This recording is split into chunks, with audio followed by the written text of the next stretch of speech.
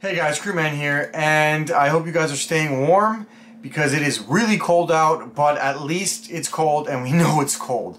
And what I'm getting at is, right now GPU prices look okay, but I'm telling you, underneath the surface, they're rising and things don't look good, especially in the high end and the low end. I said last video that you have 45 days to buy a new graphics card. In my humble opinion, I would say you have about probably like 30 days left, maybe 20. You don't have that much time. And if you can, as you can see right here, just look above me, you can see that the market, the prices of graphics cards are going up. In today's video, we're going to compare the 5 major sites. We're going to compare Best Buy, Newegg, Amazon, Micro Center, and I also throw an NVIDIA Marketplace in there, and there's a reason for that. What I do want to say though, in regards to Micro Center, I understand that not everybody lives close to a Micro Center, but Micro Center is very useful because it's the largest brick and mortar store in the US. They get a lot of stock and they show their supply. So we at least can see their supply numbers because we don't see supply numbers from everywhere else. Because I understand that not everybody lives by a Micro Center, I have the cheapest places you can buy said graphics cards in green, and I don't have Micro Center included. So if you live by a Micro Center, generally that is your Best Buy. They have Best Buy, get it? But they generally have the cheapest prices. So without further ado, we're gonna do this. I'm gonna do this probably every 2 to 3 weeks for the next month or two, and then I'll probably go back out to like a month or so. So if you like content like this, please make sure you like and subscribe. This video is not sponsored. I'm still working on grabbing sponsors, but if you do want to support the channel, I'll have purchase links linked down below for these graphics cards, and I have Amazon affiliate links. If you buy off any of that, I get money and I put it right back into the channel. That's how I acquire graphics cards that I use strictly for testing. Alright, so without further ado, let's get to it. Let's start with the RTX 5090. Okay, so I've been screaming from the hills that the 5090 is no longer you can't buy it under $3 grand. Well, we are lucky. Best Buy somehow has the MSI Gaming Trio at $2,500. That is a guaranteed buy. It's the best deal you're gonna get, and you're not gonna get anything close. Basically, after that, you've got water-cooled options and the Astral. The water-cooled options are about $33,000 to $31,000, and the Astral's $3,350. So what I'm telling you is, if you don't buy $2,500 RTX 5090 now, you're never going to get a chance to do it. It's pretty amazing that it's still in stock. I think people are kind of like feeling better that it's available, or maybe the AI demand is down a little bit, or maybe there's just not enough money to spend right now. But I'm telling you, once this thing is gone, we are going to quickly be at the age of $3,350 is the MSRP. And obviously that's literally $1,350 more than MSRP. So I'm telling you, if you want a 5090 and you're being greedy because you want to pay MSRP, those days are gone, plus MSRP is not real anymore. Buy this $2,500 one or forever hold your peace. This is the last option until we hit $3,350, and once those are gone, you're hitting $4 grand. Buy this and say thank you. Use a Best Buy credit card, get points. This is not me telling you to use a Best Buy credit card, but this is just my opinion. If you want a 5090, that's your best bet. Alright, next we've got the 5080. The 5080 is actually skyrocketing in price. You could easily have picked this thing up for almost $900 a month ago, as I did with my MSI Inspire. Now, there are $1,300 everywhere.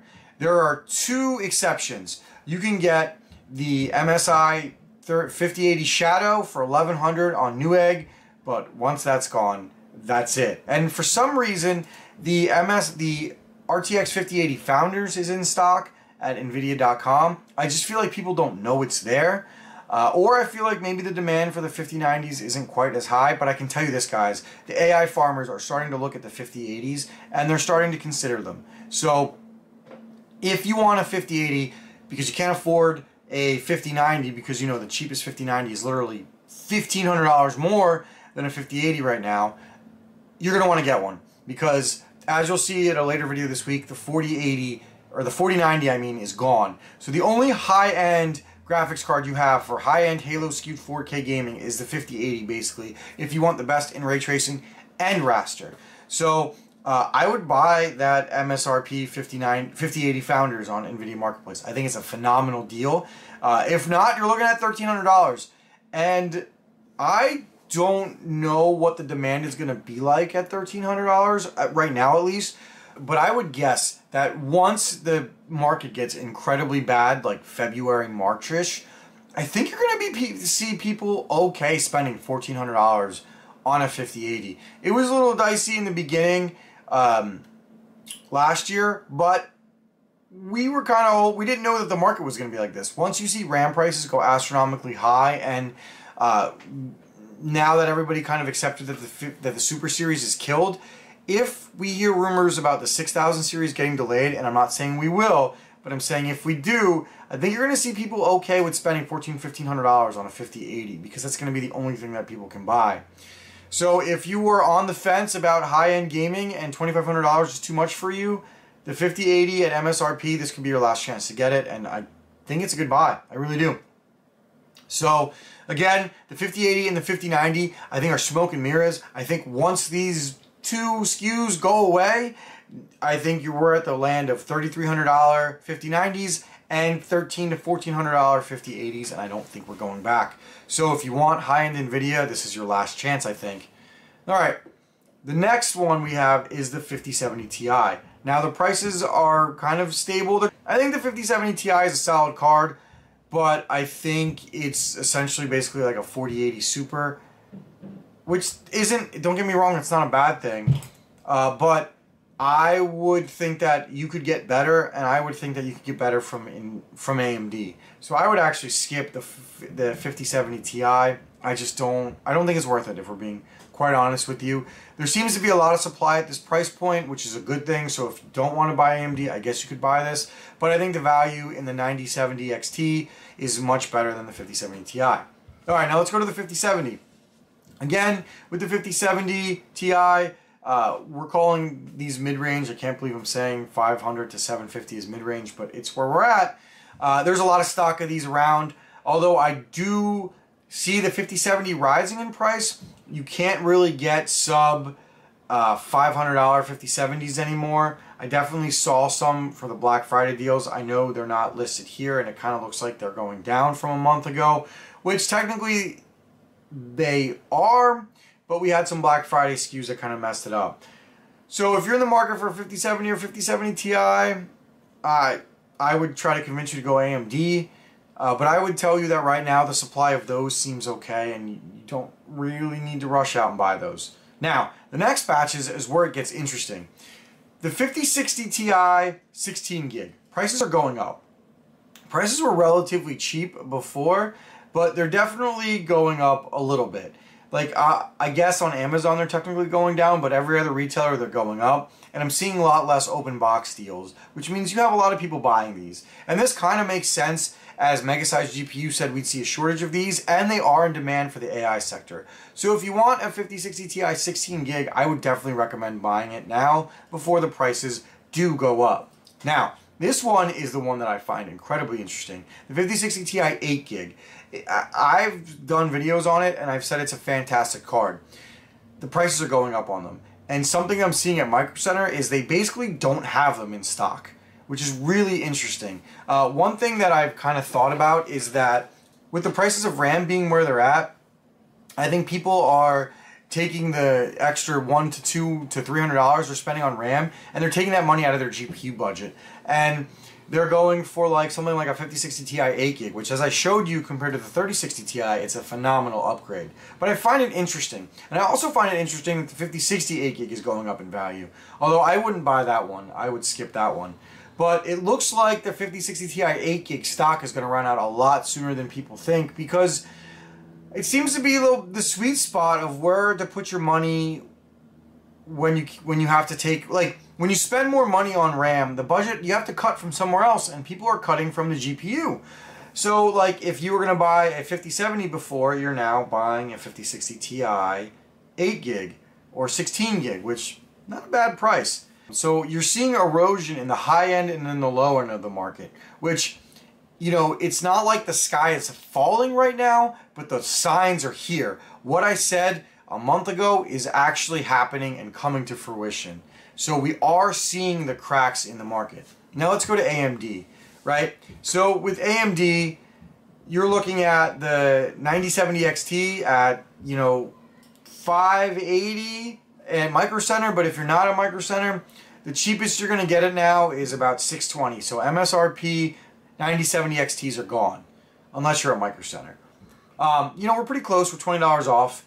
What I'm telling you though is buy these now. This is a better value than the 5070 Ti. It's like the same as raster, and its ray tracing is basically like the 5070. There is no reason to buy the 5070 or the 5070 Ti when you have the 9070 and the 9070 XT. And the 9070 XT, non-XT, you can overclock pretty well as well. It's pretty highly binned, just like the 5080 is. So those are my can't miss, must buy picks. Now when we get to the 9060 XT 16 gig and 8 gig, we're seeing the same thing. The prices of these models are going up, and they're going up drastically. Essentially, those models, like the AMD minus $50 price, it makes sense, especially with RAM prices the way they are. So you're seeing a lot of people go to the 9060 XT 8 gig and the 16 gig. I have not tested them yet, but I have some tests coming up with both of these models that I can't wait to share with you guys. And again, you're seeing low stock on the 8 gig model. So I think AMD is the thing to buy right now, right? Like to reiterate basically for the AMD side. Buy the 9070 XT while you can before the price goes up, because it will go up. So you should buy it now. I think what you're going to see is you're going to see AMD get scooped up, and then once AMD goes up in price, you're going to see people pivot to the 5070 and the 5070 Ti, which I think are worse value cards.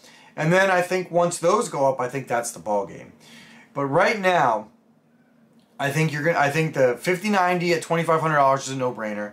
The 5080 at $1,000 is a no-brainer. And then I think you skip the 5070 and the 5070 Ti. And then I think if you can get the 9070 XT for $620, I think that's a no-brainer. And then I think the 9070 at $520, if you need to save that $100, you can basically overclock yourself into a 9070 XT. So that's a great buy.